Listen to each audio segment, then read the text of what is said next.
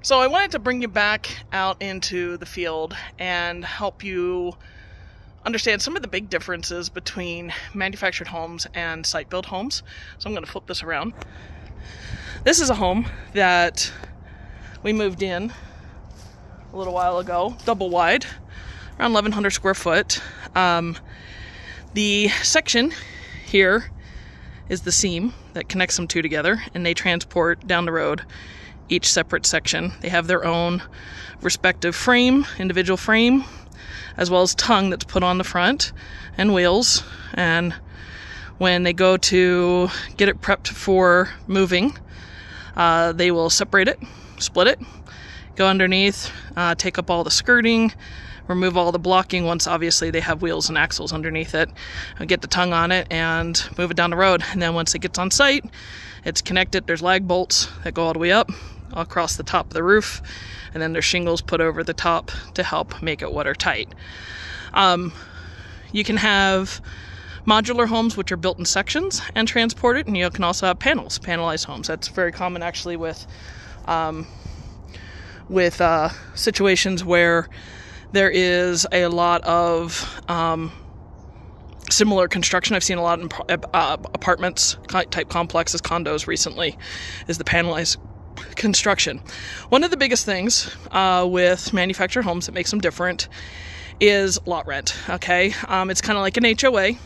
You are paying a monthly fee for the right to be at this spot on somebody's land, unless you own the land. Obviously that's a different scenario, and that would be considered real property.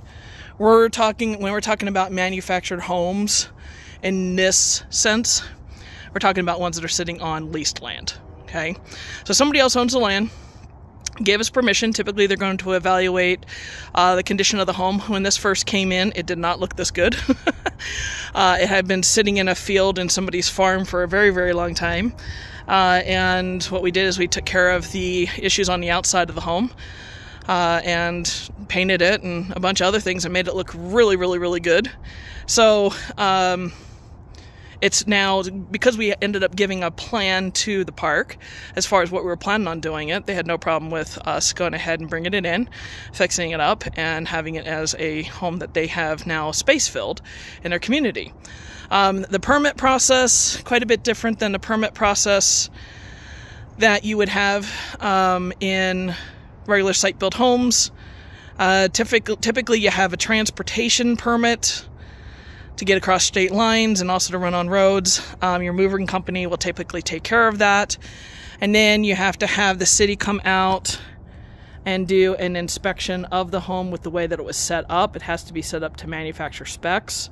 So that means that the piers and everything that's underneath, as well as also the porches that come off and the way they're allowed to come off of the home, are done in a manner that is kosher for code, specifically for the area in manufactured home communities. So it's a little bit different. The other thing then, because we're still working on this one, is then also all the utility hookups when it's moved in. This one's going to need a new pedestal put in. And we had originally a gas connection here. City didn't like where it was. Gas company didn't like where it was in proximity to the electric, even though it's been here since like the 60s. We had to move that. So now that gives you a little more perspective about the home. Let's move to the front of the house, as you can see there. So the park will typically take care of all of the land-specific type of improvements, but the actual connection points, like this one right here on the home, we had to take care of and pay for. So we had to pay for setup, so we had to pay for transport. So tear down and prep, we had to pay for transport.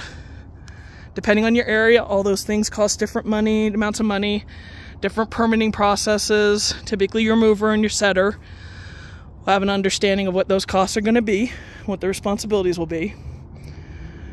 And then we got it set here, and now we're doing the rehab. So we had somebody go in and do the exterior. And since we don't have heat yet, and it's in the middle of the winter, we don't have electric yet, we are waiting for that to be able to do some of the stuff on the interior. So site-built homes, Permitting process, a bit different. Obviously, they will still want it to be healthy and safe and habitable, but they do check the manufacturer specs on the home with what they recommend for the area, for the region. Each region, if it has seismic activity, is going to have different requirements than a place that maybe has 160-mile-an-hour winds, wind zone 4, if you will. So there's a little bit of a different setup. They will check that based off of those specs in the city process. So the park then is going to be charging rent from the time in which it's moved in, typically, unless they give you some sort of grace period. We happen to have some sort of concession that was given to us, which is a monetary amount for an incentive to move the home in and set it in their community. We were reimbursed with that amount. But until this home has all of those things finished, we're still sitting here just waiting for everybody to take care of their part so that we can do our part on the inside. So sometimes there's some obstacles and some things that come up with this process that are quite a bit different than site-built homes, but still there's a permit process. You don't necessarily have to worry about the moving process when you're doing site-built homes.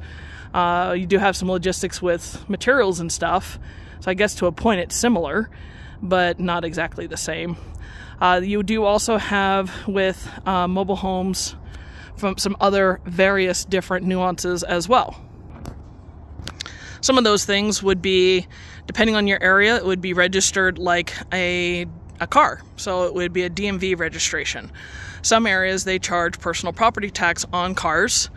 And so they would charge taxes, personal property taxes on the mobile home. DMV typically is the one that handles the titles when it's sitting on leased land in all areas. So that's another thing pretty consistently throughout the U.S. that you're going to have. You'll have a title transfer. You do want to take that title down to the DMV ASAP to have it transferred from one owner to you so that somebody doesn't go in and get a duplicate title and basically steal the home, because the most recent title issued is the one that's valid. And that's essentially like the deed that has been transferred from one party to another in a site-built home scenario. So that's one that gives you the right to sell the home. Even though you might be listed on taxes and paying lot rent, the person that has the title is the person that has ownership, just like a regular vehicle would be. The thing that's great with these is that your costs to close are next to nothing. If you're working with an organization like 21st Mortgage or Triad or some of the bigger lenders, nationwide lenders within an area, there will be some additional closing costs and paperwork and things that are done. But essentially, with one person to another, essentially what you have is you just take the title. If they're paying you off in full, they bring a cashier's check or they wire transfer money into your account. You endorse the title over to them from seller to them. They take it to the DMV. You give them keys. They've taken over the lease with the community, and you guys are basically done and moving forward away from each other. You don't have to worry about any sort of title company doing a title search or any of that other stuff. Now, if you're buying one from somebody, my recommendation in order to protect yourself is to make sure that you are checking to see if they have the most recent title. You can actually, if you can get the VIN number, confirm that who the owner is and who has the most recent title. Currently listed with the DMV. Just because they have a title doesn't mean that they currently own it, that their most recent owner, as we were just talking about. The other thing is who's paying the taxes or who has the most recent registration on it, meaning paying for the registration fee. Those are going to be indicators, as well as also who's on lease. And a lot of times the park manager is going to know the history of the home, especially if they've been there for a while. And so they can end up giving you some information as to who really is the lawful owner.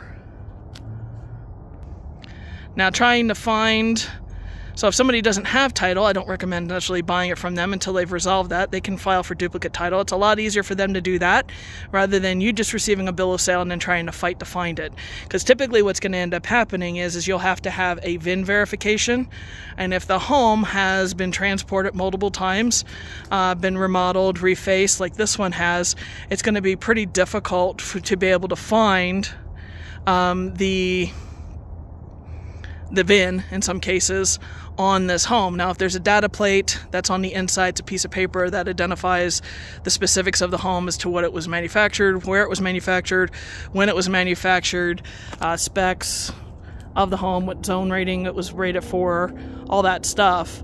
That that can also help out. But a lot of cases on the frame, front of the frame here, behind the skirting, there'll typically be some information stamped on there. And typically it's pretty long, and it'll be a combination of numbers and letters, just like your typical VIN would be on the home. Now, I'm not talking about the HUD plate, which is the red plate on the back of the home. Each transportable section typically has one of those on anything that's been built post 76, June of 76. So each transportable section, typically in the right-hand corner, lower right-hand corner, will typically have a red plate. I don't remember if we popped that one off on this one or not, but typically that is something that can help with just identifying that it has been built to HUD standards. It is not going to have the VIN number on it. So just continuing inside, just helping to differentiate the difference. So this is inside. Obviously we haven't been able to do a lot of work. We can't paint or do flooring yet because we don't have heat. And overnight we're down below 20 degrees. But I wanted to bring you inside. A lot of them, the better manufacturers are typically going to have 2x4 exterior walls. Depending on where it's coming from, the truss system will be more robust or not. If it's for an area where there's heavy snowpack, like up in the Dakotas, Montana, you know, places like that, typically you're going to have a scenario where it's going to be quite a bit more robust truss system up there. This is the marriage line right here. Pieces connect. Can actually kind of see where the connection was.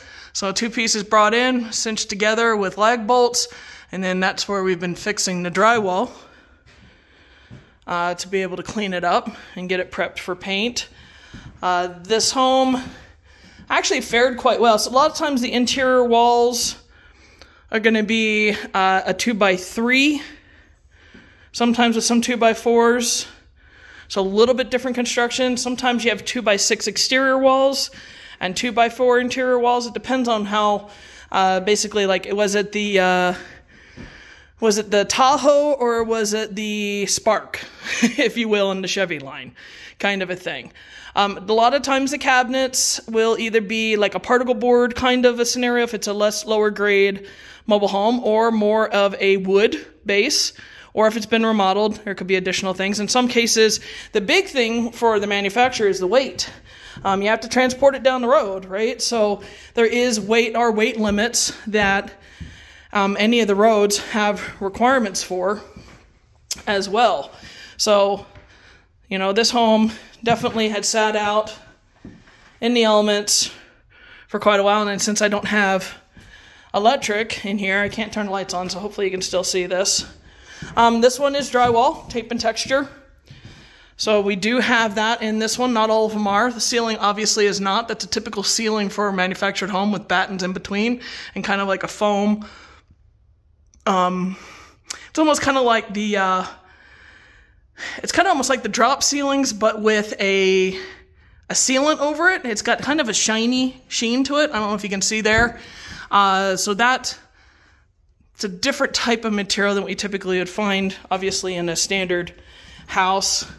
We do use a variety of different types of, you know, home type of scenarios. So, as you can see on the wall there, we've been fixing some of the seams to clean those up quickly.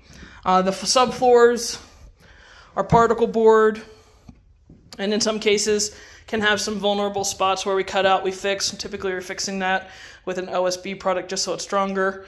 Most areas where you're going to have issues, like any home, would be where water is, such as like sinks, dishwashers, bathtubs, bathrooms, laundry rooms, things like that, or anywhere where you have windows that potentially leak. Sometimes you're going to have vulnerabilities in front of a wall there, on a wall there.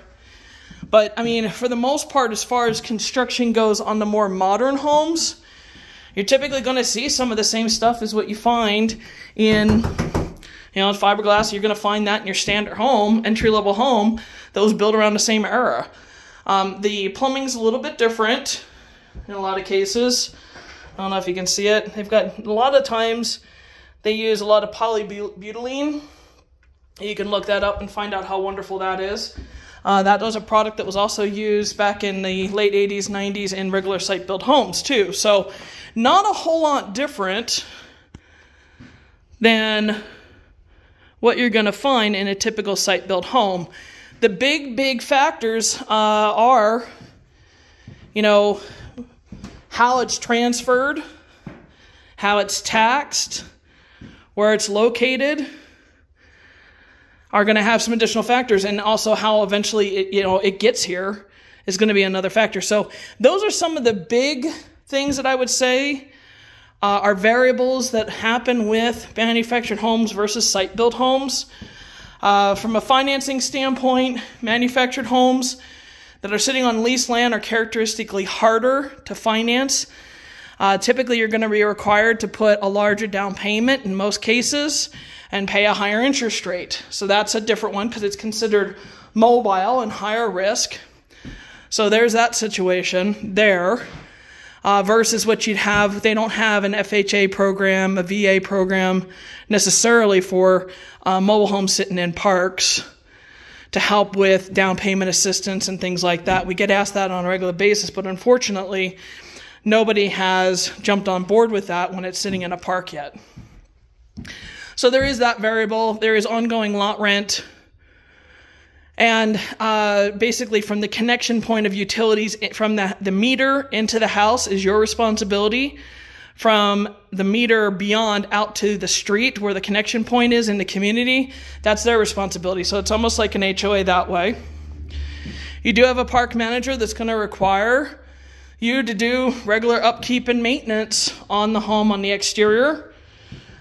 Specifically as far as debris goes, painting goes, you know, just overall upkeep, keeping it clean, painted, skirted, as well as also any sort of like a typical HOA requirements. Now, they're not HOAs. You don't have a diplomacy, if you will. You do have a company and an individual who is managing the community, and they have certain responsibilities from a corporate standpoint as far as what the quality and condition that the homes need to be maintained in that park up to. The furnace systems are typically different. There are ones that can be downdraft versus updraft. This one happens to be downdraft, meaning that all the ducts will be underneath the home rather than pushing it up into the ceiling and having a duct system across the ceiling. So a lot of your regular homes, site-built homes, will have a system that is an updraft versus downdraft system. Site-built typically is that way. You do have a scenario where, like I said, some manufactured homes, some manufacturers actually have the option in certain areas where it would be updraft versus downdraft. Modern day boxes are similar. You have your main breaker, and then you have the respective connection points, and a lot of them can be expanded. The mobile homes typically do get a bad rap. Hi, kitty kitty. That they have all aluminum wiring since 1976, June of 1976. That has not been the case where there's aluminum wiring. And then also, just like any site-built home that I've been in that was built earlier in the early era, you could have a situation where you have the Federal Pacific boxes that do not have a main breaker that will go and click everything off, the whole box off, that if you have something that starts as a fire, that it just won't click off and you could have the fire take place. So Federal Pacific boxes do exist in mobile homes from time to time, as well as site-built homes. So as you can see, all in all, they're not crazy different as far as construction and needing permits to be set and those types of things than site-built homes. So hopefully that gave you a little bit more understanding, maybe even put your mind at ease that in some cases, that's the reason why I like it, is that you have less cost associated with a close, buying and selling of it. You have less obstacles, less people involved. And as long as you do some of your initial due diligence, you could even do a closing on the top of the hood of your truck or on a kitchen table or in a McDonald's. I've done closings in a variety of different places, so you don't necessarily have to worry about a lot of the nuances that you would experience with site-built homes and a lot of other parties having an opinion. Especially also, you know, even with the larger finance companies, when they're involved, there's quite a bit more paperwork that's necessary. But ultimately what ends up happening is it's a scenario where it's a lot easier to do that kind of closing. Now they're going to require more paperwork, and dots I's, cross T's, they will have an appraisal done, they will have an in-home inspection done. There's going to be more paperwork to sign, but ultimately they just want the title sent back to them if they're doing financing. And once that happens, then they'll typically send out their check to pay it off in full. So hopefully this gave you some better understanding as to the benefits of manufactured homes in comparison to site-built homes. And you can see some of the great potential that you have when you play in a trailer park.